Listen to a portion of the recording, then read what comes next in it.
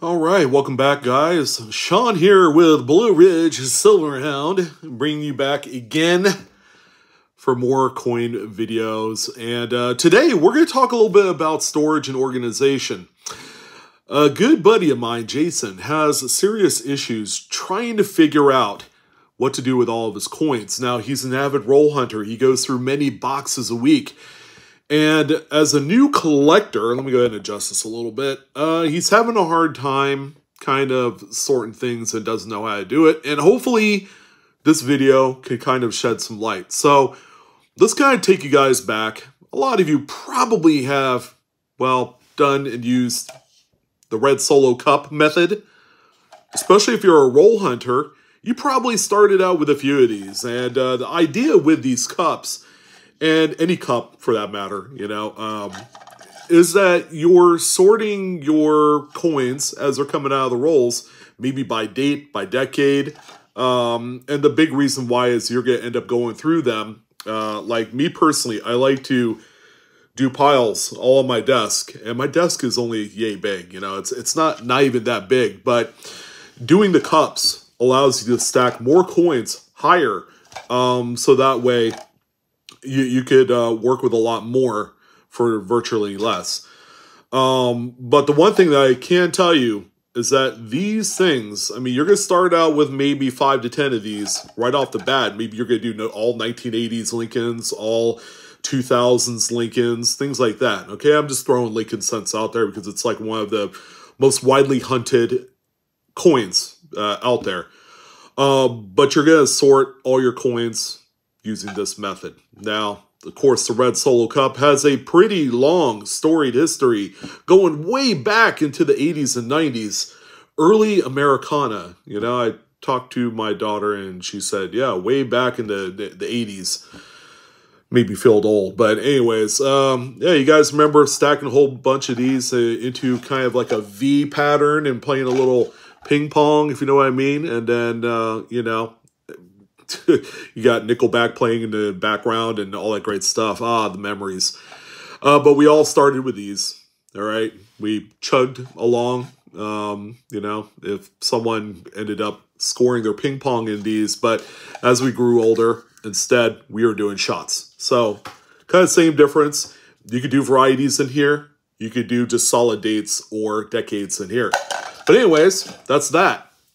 So I could probably attest for a lot of people that you're going to start out on a workspace that's relatively manageable. You can fit probably 10, 15 of these cups all on your desk, and then you're going to have a spot in front of you where you're able to go through the coins, deal with the wrappers, things like that.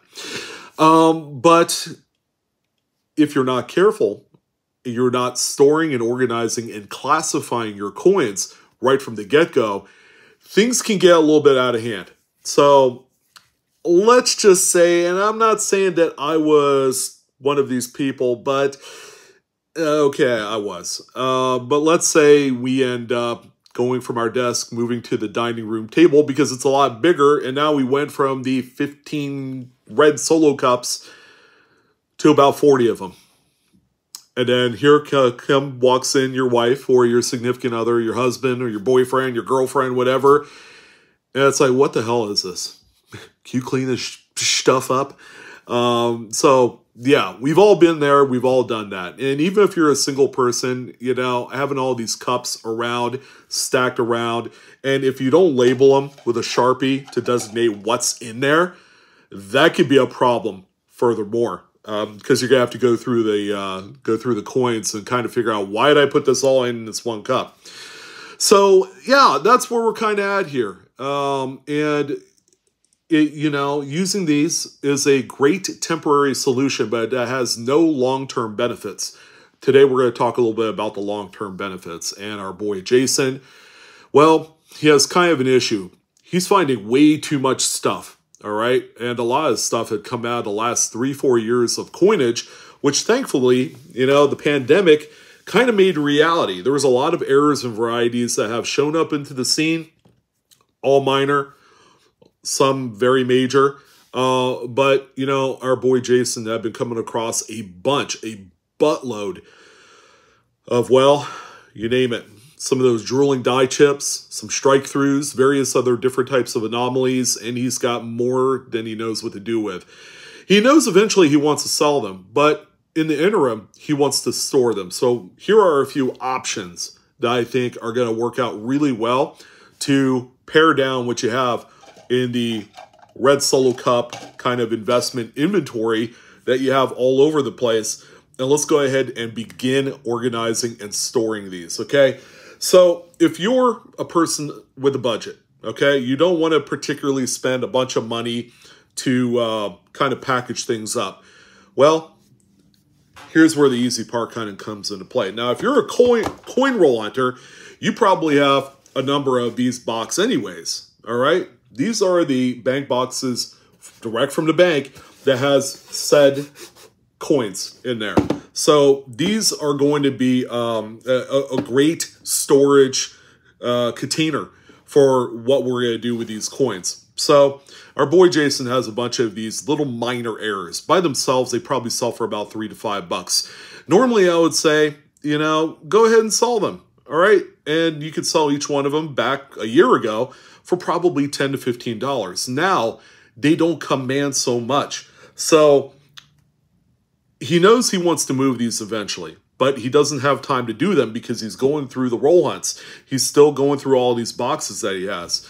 So let's go ahead and focus on one of the cheapest, and probably most of the time it's going to be free, coin wrappers like this. Now, this one right here I bought on Amazon. Actually, this was gifted to me, and awesome. I use these all the time. But the paper wrappers that you could get at the bank, as long as you're a customer, 99.9% of the time, it's going to be free. They're going to end up giving you however much you need. These are going to be important. And the big reason why is that as you're accumulating quantity, whether you're going and looking for errors and varieties, or there's a bunch of people that are actually stacking pre-1983 copper Lincolns, whatever you decide to do, utilize those free paper wrappers that you get at the bank. And then simply use a pen. I know I got a pen around here. I go through, you know, a few pens per month. And then write down on the side of the paper roll exactly what you have in there.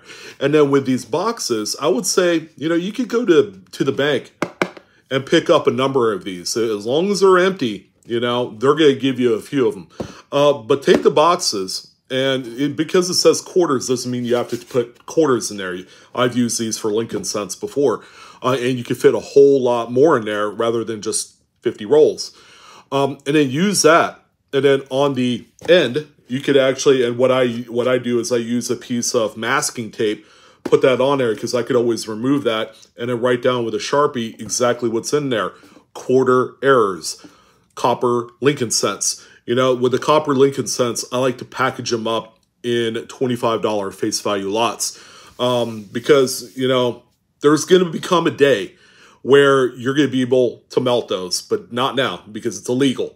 But the copper coin inventory, okay, they do have value, all right? So it's imperative that you begin to do the storage and organization right from the get-go, and especially if you have a lot of minor stuff, all right? Because what you don't want to do is package up each individual single coin in these holders like this, which, by the way, these Mylar flips are not particularly cheap. For 100 of these, whether you go through Lighthouse or some other company, you're going to end up paying anywhere from $20 to $30 for 100 pack of these, and they will not last. They will go just like that. So for all the minor stuff, take advantage of those paper rolls.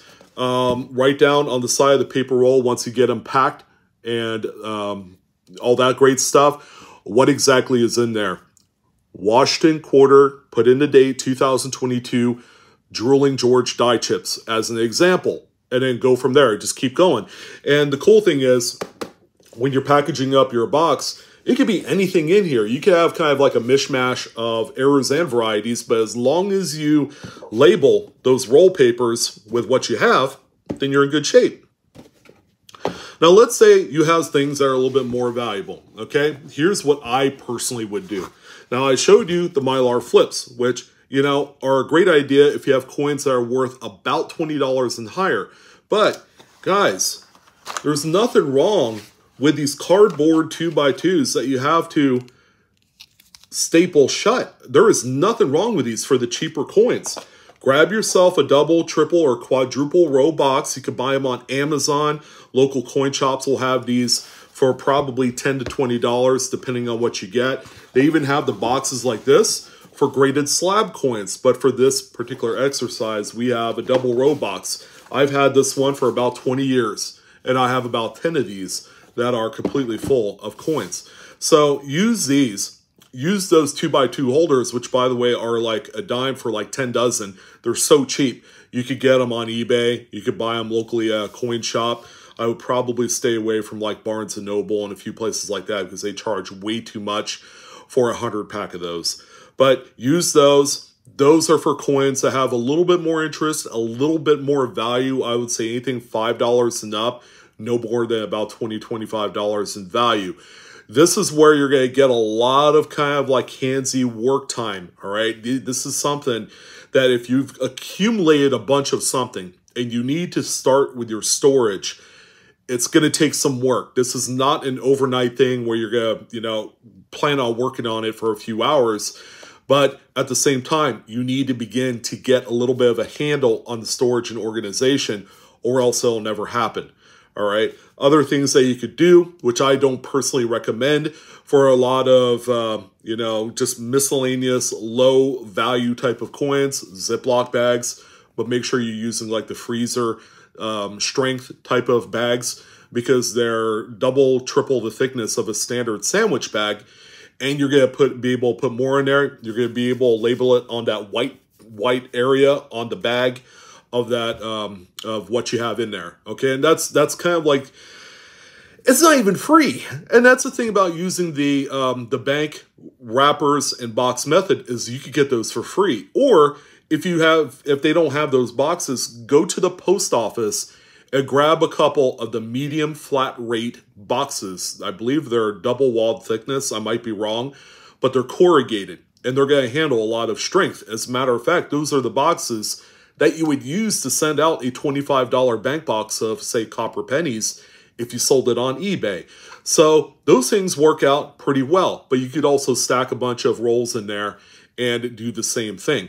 Now, when we get to this point, obviously you have to designate an area where to stack all these, because if you have a lot of something, obviously you're going to need the square footage. You're going to need all of that to store them. So make sure you find a cool, dry place to store all of your coins. Make sure it's free from any bugs, dirt. So the garage is probably out of the question in most spots, especially if you're on the East Coast or somewhere in the South where moisture and so you guys have some pretty gnarly bugs in certain areas of the South. You want to make sure that you keep those away from your coins. All right. So, as kind of like a word of caution, this is something that is more of a long-term solution. But when you get to that point where you're ready to sell some of these and move on from them, it's going to make it a whole heck of a lot easier. And then after that, you have to decide, okay, how do I want to liquidate these? A lot of these minor coins and errors and varieties that are being found today from the last 5 years, a lot of that has to be monetized online on eBay. This is something that you can't waltz into a coin shop and say, hey, I saw all these on YouTube. Some joker named Sean on BlueRidgeSilverhound says these are worth something. They're worth something online because people buy those. And besides, some of those errors and varieties like the Drooling George die chips, people are doing what they call progression sets. So they're finding the smallest die chip, and then they're finding a few examples of the progression till it gets to the big, nasty kind of like, dude has herpes level of, die chips, and then sell them that way. But you got to make sure that you know how to do the photography and all that stuff. That's a lesson for a different day. I did dedicate a few videos on how to take good, solid photos with just your smartphone.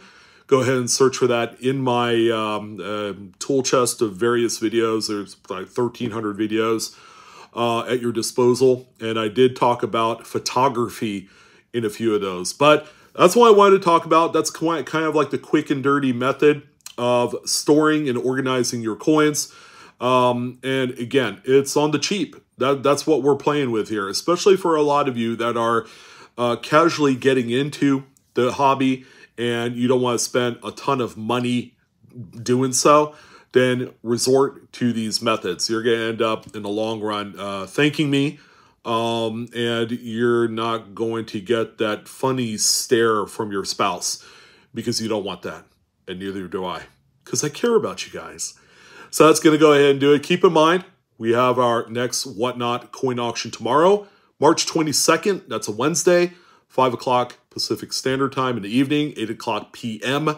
Eastern Standard Time. Links will be down below along with the referral links. So if you haven't signed up to earn your $15 in credit to use on your first order, go ahead and sign up with the referral link down below in the description box or pinned in the comments section. But that's it. I'm out of here.